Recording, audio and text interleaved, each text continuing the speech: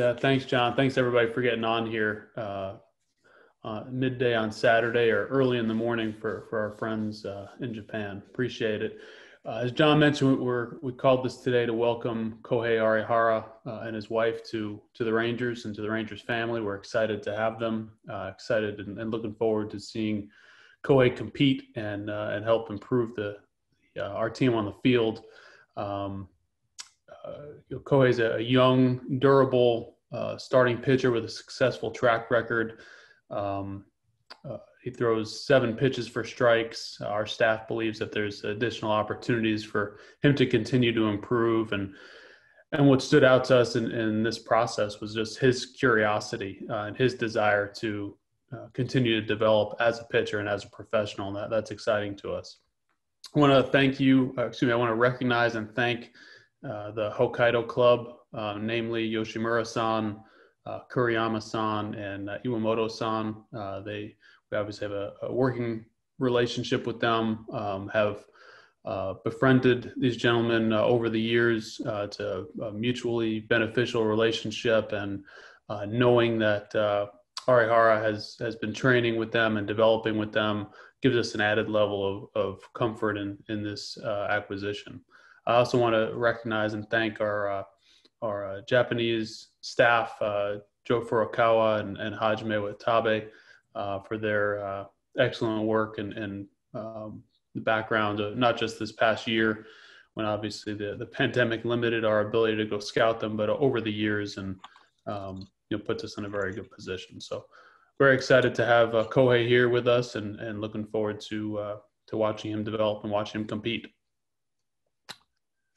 Okay, and with that, we will open it up to questions. So please raise your hands and I will call on you again. For the Japanese media, you can ask Joe questions in Japanese and we will interpret the question and answers. So with that, let's go to Evan Grant.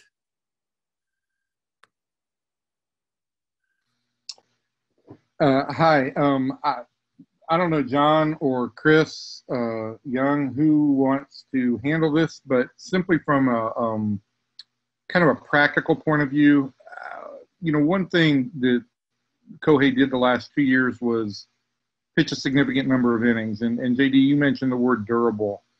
Given where this team is and what you most needed, how did he particularly dovetail into what you needed?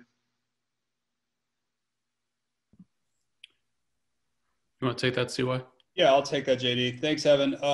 Yeah, Evan, I think you highlighted exactly what we are excited about is that the durability, the fact that he threw 130 something innings last season.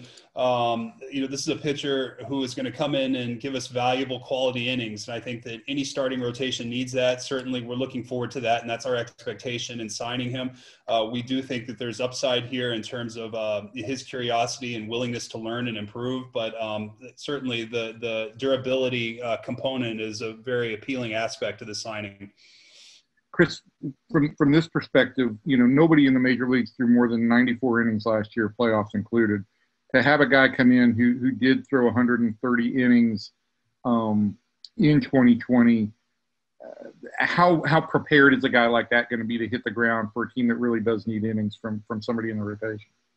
Yeah, I think just given the track record, Evan, and the fact that he's done this over the last few seasons and certainly through, like I said, 132 innings last season, he should be prepared to really stabilize the rotation and help provide valuable innings. We're hopeful it'll be 150 plus in a season that is still to be determined. We don't know what to expect quite yet, but certainly having someone who can fill innings is a high priority for us. And then just last thing for me, both you guys mentioned the idea of being curious and wanting to continue to learn. Was there something in your conversations with Kohei that kind of highlighted that? I think that just for him showing the willingness to work with our pitching coaches, Doug Mathis and Brendan Segara, saying that he hopes to continue to improve, to get better. He's 28 years old and still feels like he wants to learn more about what makes him successful, how to become a better pitcher. That type of curiosity is part of being a competitor. It's never being satisfied or complacent. It certainly fits what we are looking for in our players, and we're very excited about that. Thanks, guys. Okay, we'll go to T.R. Sullivan. Go ahead, T.R. Joe Furukawa, could you please, sir, describe Kohei's pitching repertoire and pitching style, please, sir?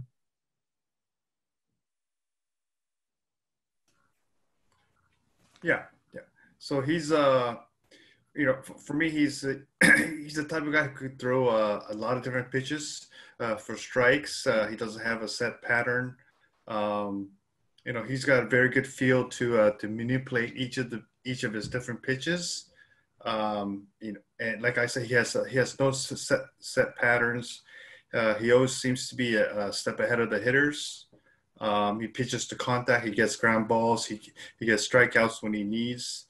So overall, he's a very he's a starter who could throw a lot of innings, durable. He's got the pitchability. To me, he's got the full package. Somebody mentioned that he throws 7 pitches, and of course, we all know Darvish had a wide assortment of pitches too. But he's not as overpowering as Darvish is, correct? Yes, correct.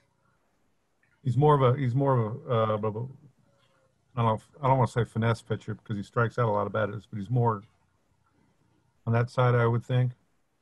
Yes, yeah, he does. A lot of things are similar with Darvish, but in that aspect, yeah, there's several things. He's not the type like a Darvish. He's more of a command. Like he can still throw strikeouts, but he's more of a command, pitchability, pitch to contact type of guy. Okay, one quick question for John Daniels. I know your relationship with Hokkaido, but the player had the final decision on where he was going to play next year, correct? How did that all work out?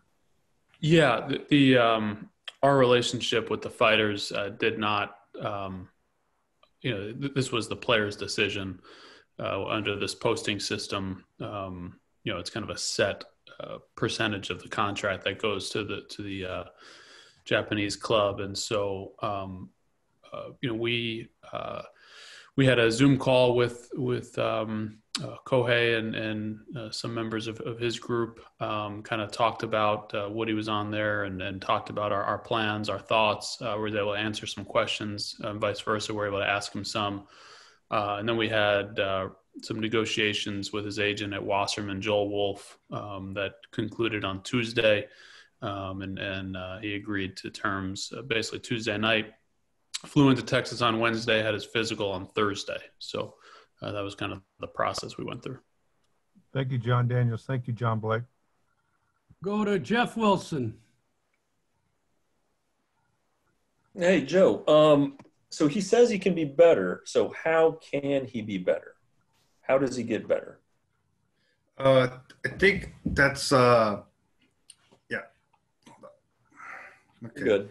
Yeah. Okay. Yeah. He's just like what Chris said, he's still 28 years old, and he still has. I mean, I don't think he still feels like he reached his ceiling. He pitched. He had a very good year in 2019. I think he wants to repeat that. He wants to get better. And then I think our R&D people and Brendan, our pitching coach, they've seen a lot of videos on him, and there's a lot of different ways that he could improve on certain pitches, the uses of his pitches. So I think it's just like what Chris said, with every pitcher who always has as a competitor who wants to always get better. Those are things that you might not ever figure it out, but you always have room to get better, and Arihara is open to that. Okay. Hey, John Daniels, and Joe, you can answer this too. Hokkaido, they had spring training in Surprise for how many years now? Do you know, John? Joe, remind me, is it 2 years? Spring training in where? In Arizona. It was in Peoria, right? I think they've had it for several years years now. Okay, so is there a comfort factor that has that maybe played into this? Did he mention that at all? He's not going into a completely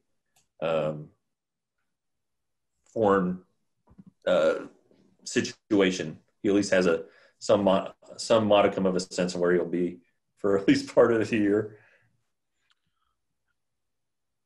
I don't want to personally speculate on that, Joe. I mean, I'm sure it helps somewhat having been to the States from a cultural standpoint, but there's still a pretty significant transition that any athlete's gonna have to make, or any person's gonna have to make, changing countries and cultures and travel patterns and all that sort of thing, food, etc. So we will do our best as we have in the past to make that transition as easy as we can on them. And I just got a note here. It's, I think 4 years, to answer your previous question, Jeff.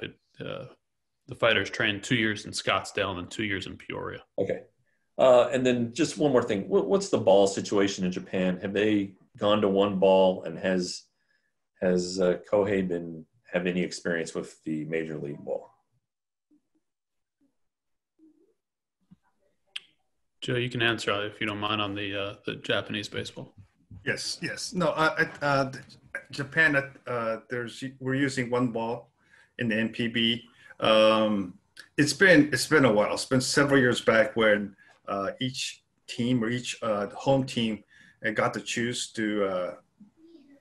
which balls to use. But it's been the same balls for several years now. And regarding Arihara with the Major League Baseball, I'm not sure, but I'm assuming that's he's gonna use the MLB baseball during the off season to try to get used to it as soon as possible. All right, thanks, guys. When he was here this week, Jeff, we were able to give him some baseballs to take back to practice with before he comes back for spring training. Okay, great. Okay, we will go to C.J. Nitkowski. Siwa, I wanted to ask you this one. I know I probably only have been able to see him on video, but we saw the tweet with the 7 pitches. I'm curious for you, is there anything that sticks out among that group that you say, you know what, these are probably his best 2 or 3, or we could see where he falls into this kind of pattern based on his repertoire? Yeah, CJ, great question. I think his sinker has great late movement. I think it's a really good pitch for him. And then the other 2 pitches that we really like have been his slider and his split. His split is something we think will play really, really well here. We think it complements his sinker, and certainly as we kind of get our hands on him, kind of get used to the player, watch him, we expect that we'll be able to sort of utilize those pitches and hone in on the patterns, the tunneling, and everything to try to increase either the usage of those pitches or how they complement each other to give him the best chance of success. Thank you. And JD, you've been through this before. I'm curious if you guys have come up with a theory when it comes to swings and misses for these guys, right? We saw Tanaka kind of hold his same numbers. What he did in Japan, he did exactly that in the States. We've seen Maeda and we've seen Darvish see an increase in their strikeouts. When you look at the situation now here with Arihara, do you think that you're going to see a bump in strikeouts? Should they be about the same? Are you able to anticipate based on the history of some of the Japanese pitchers that have come over? Yeah, like you said, I think it's about the individual and then also what those guys do when they've come over, as far as are there certain pitches that they're utilizing more or less here. CY just touched on, we think some of his off-speed pitches have more potential to generate swing and miss here. And there's also, I think, the offensive approach and style is very different here too. And so I think for a guy that's around the plate a lot, our staff has identified a few things that they'd like him to emphasize, maybe a little bit more. CY touched on it a bit there.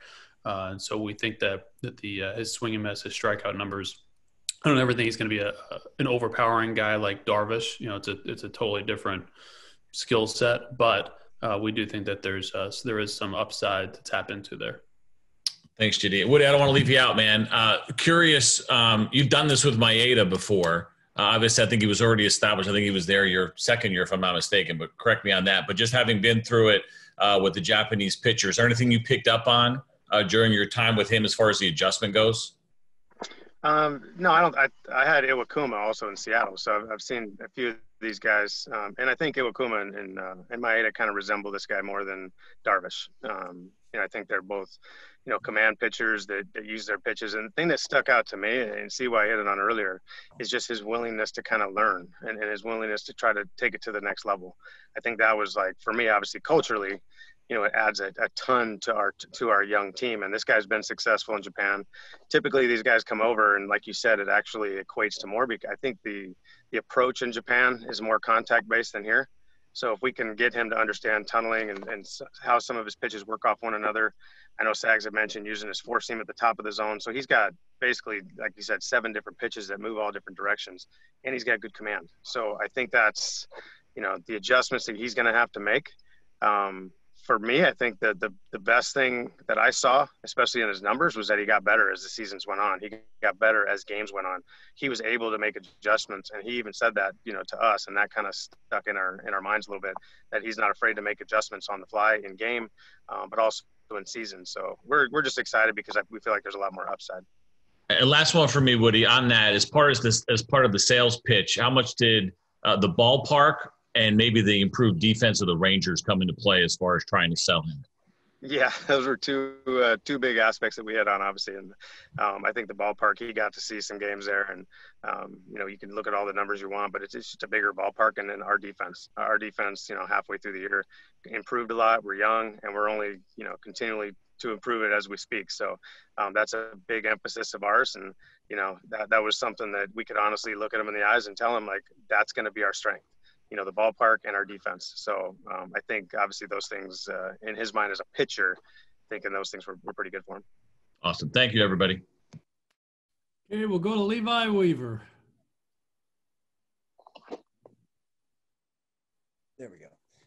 So I might be out in left field here, but I've got a question about the Rangers' sort of status in Japan. And so this is probably a joint question for John and Joe. Kids growing up in the States, you've got the Dodgers and the Yankees and the Red Sox, these big name franchises. Is there anything to the theory that, because of Yu Darvish's time here, that the Rangers have kind of maybe an elevated status in Japan, along with maybe the Mariners for Ichiro and I guess now the Angels with Ohtani? Is there anything to that? Joe, you want to touch on that? Sure. I think the Dodgers, the Yankees, Red Sox, those are the common name that's always going to be thrown around in Japan. But I think just as a country altogether, just with the television, internet, and just all these available ways to watch MLB baseball, I think MLB in general has been very popular. Obviously, with Darvish in Texas, that's always helpful. But for me, I feel like Texas is always at a disadvantage. It's always the West Coast or the East Coast.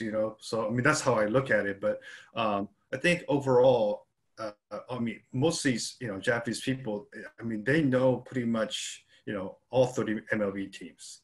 And they know, which Japanese players, obviously, but even some other main, American or Latin players on those certain teams too. So I think there's more awareness about it as a MMA as a whole in Japan. Yeah, Joe touched on something that we'll hear a lot about Levi is just the coastal cities are sort of traditionally more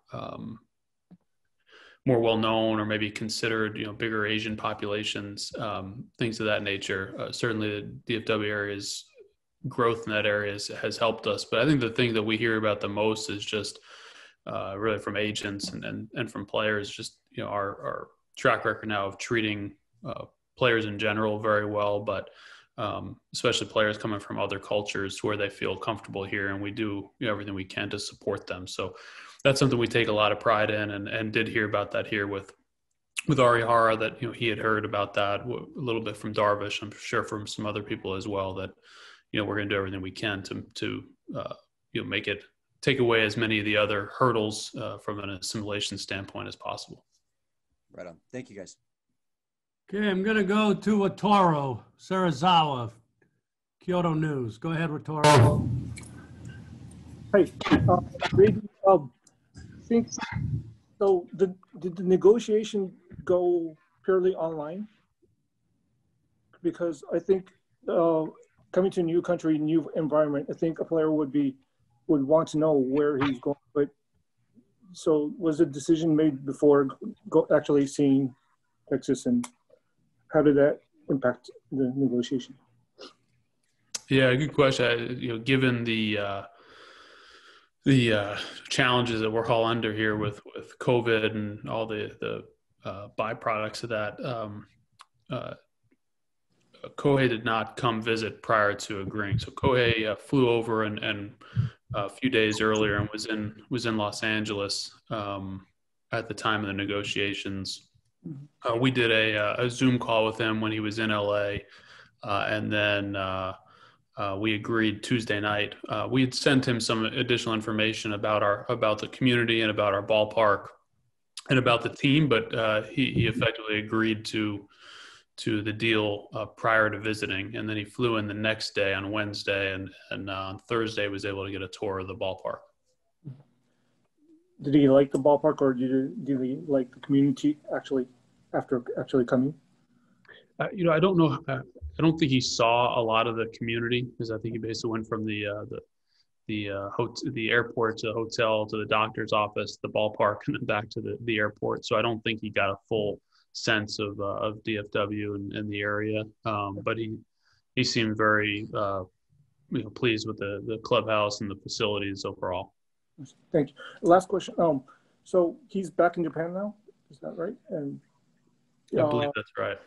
And there's going to be a quarantine time, and so he's going to probably have to stop training for a while. How does that concern you? Yeah, I think given where everybody is right now, I think he'll be okay. I mean, we have some other players for different reasons that in the next week or 2 weeks, or if they have family trips planned, et cetera. I don't think it's too unusual to have a short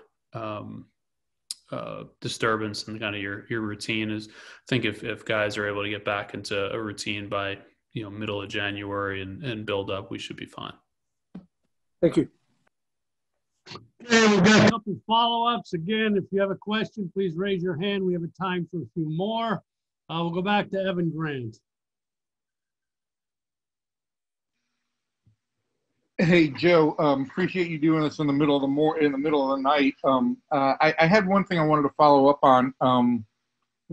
It seems like maybe some things kind of either shook Arihara up in 18 and kind of paved the way for the big 2019 season. Can you give me a little bit of background on what adjustments or what changes he made? And then the second part is just, as with Darvish, I think your relationship goes back a ways with Arihara. Can you give us a little bit of background on that?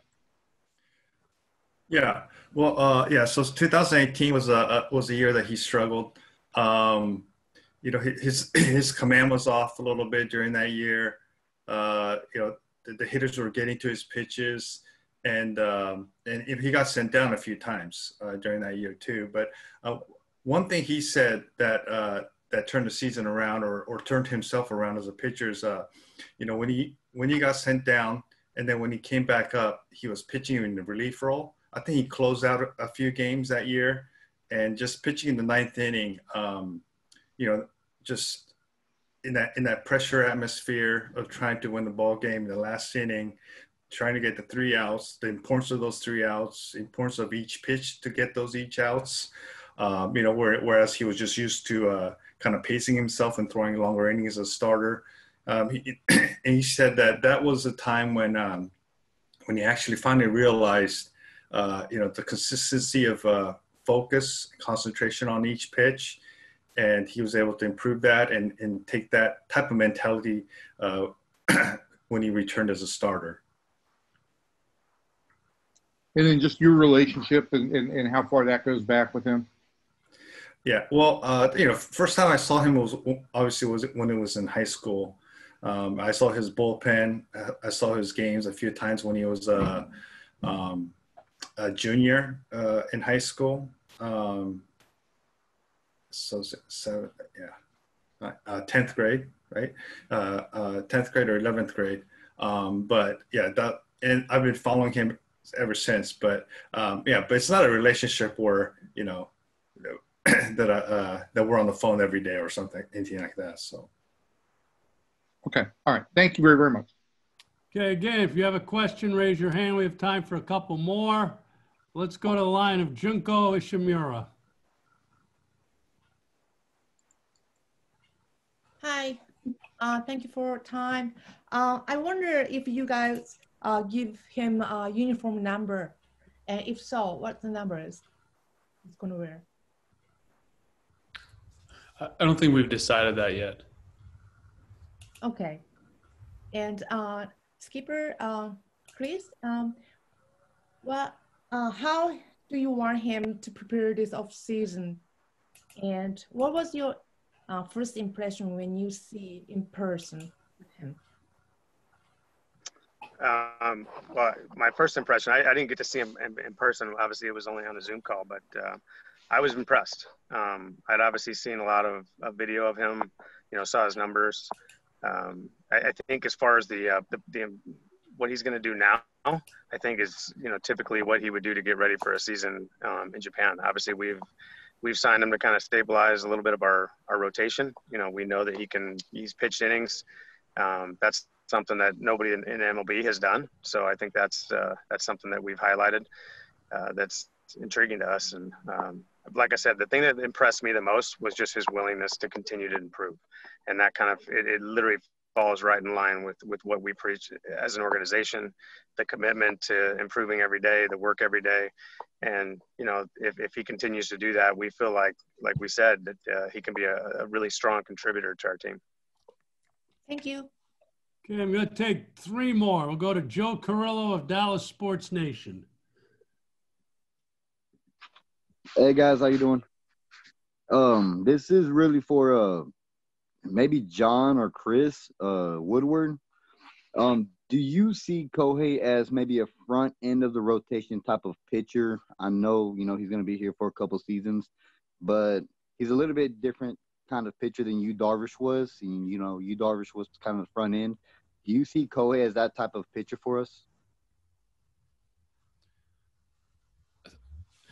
Hey, Joe, I think I'll hit it and hand it off here, Woody. But I think, like you said, he's a different pitcher than Darvish. So other than having the same club that they're coming from, and in Japan, I hesitate to make that comparison just because Darvish is one of the best pitchers in the game, and so that's a lofty comparison. But he's a different type of pitcher, like Joe touched on. Darvish is much more kind of power, swing and miss to his approach. But I don't think the book's been written yet on Kohei. I think we've touched on here a little bit. I think there's still more in there, and I'm excited to have our Woody and our staff work with him and see where his upside truly is. We're not necessarily going to count on him to be that front the rotation guy, but we're not going to put any limits on him.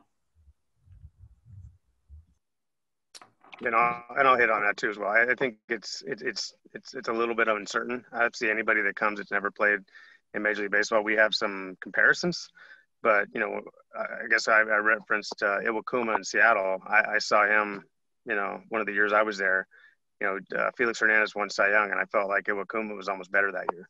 And I don't know, CYU might have been on that team, but you just never know. Like, obviously, we think there's a lot of upside, and like I said, his mentality, I think, is going to allow him to achieve that upside, whatever that may be. I guess it kind of remains unseen, but we're excited about it because of his willingness to kind of continue to learn and grow. All right, thanks, guys. Okay, we've got two more from Manolo Hernandez Doran from Baseball Pagotas. Go ahead, Manolo.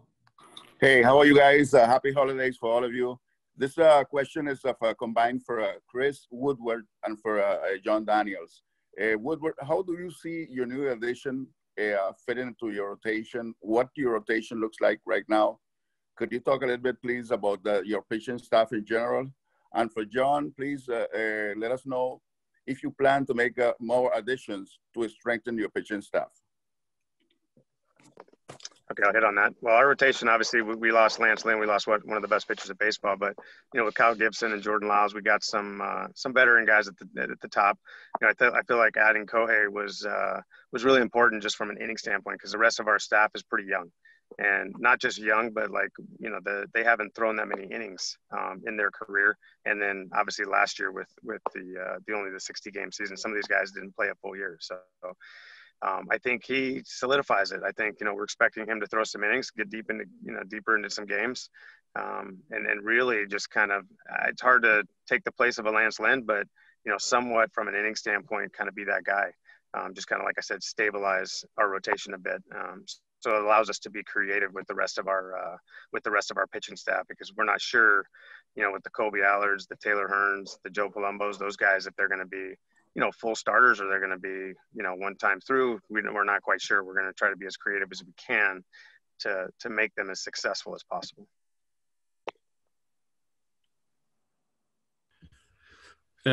Sorry, I forgot the specifics of your question. I think it was about what else are we looking to do here with our pitching staff.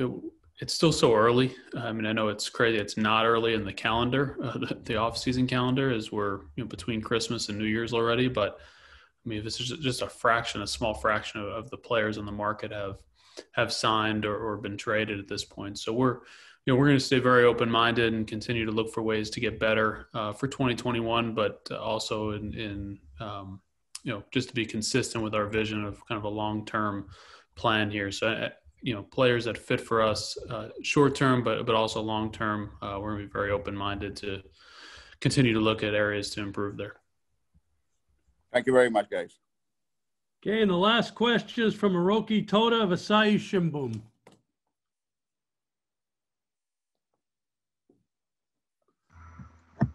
Yes, thank you, John. I hope everyone can hear me. Go ahead.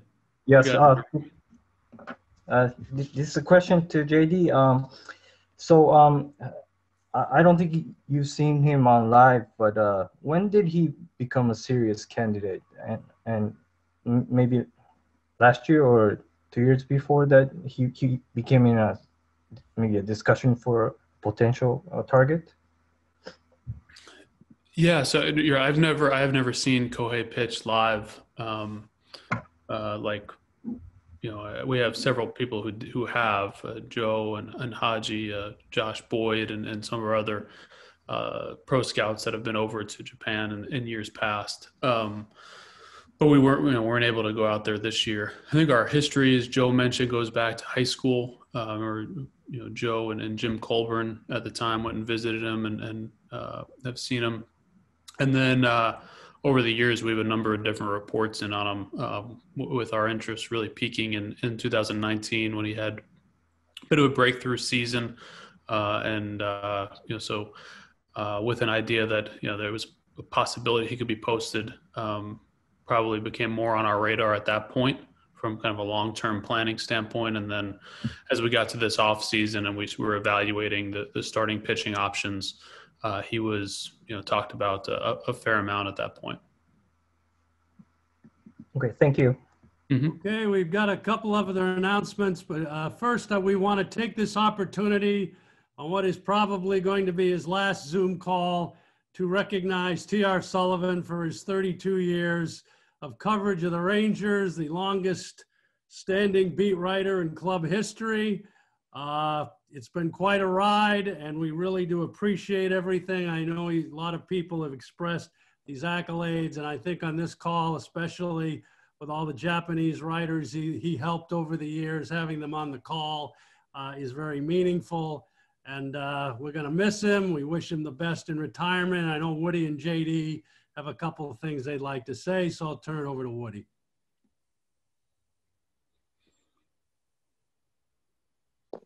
Sorry, it took me a while there. TR, I want to speak on behalf of the entire organization. 32 years is a long time, man. And, you know, obviously I've only known you for a few years, but you know, your reputation precedes you. It's, you know, you've done a lot of great things for this organization. You're basically part of the Texas Rangers family. And I just want to thank you personally. Like I said, it's only been a couple, but I know you've given me some nuggets over the last couple of years that really helped. You were always honest. You always, you know, wrote an honest article. And I think that's what we all admire, obviously, in that business. It's hard. And for 32 years, man, it's a heck of a career, and congratulations. And I think it's very fitting that the last comment needs to be made to the longest standing beat writer from the longest reigning GM in franchise history. JD, go ahead. Yeah, you're making me feel old like TR there, John. No, TR, I just want to really thank you and recognize a few things about you that have stood out. You know, a lot of people, I think, take for granted the industry that we work in. I think I probably do it sometimes too, and I think we all got into it because we love the game, we love baseball.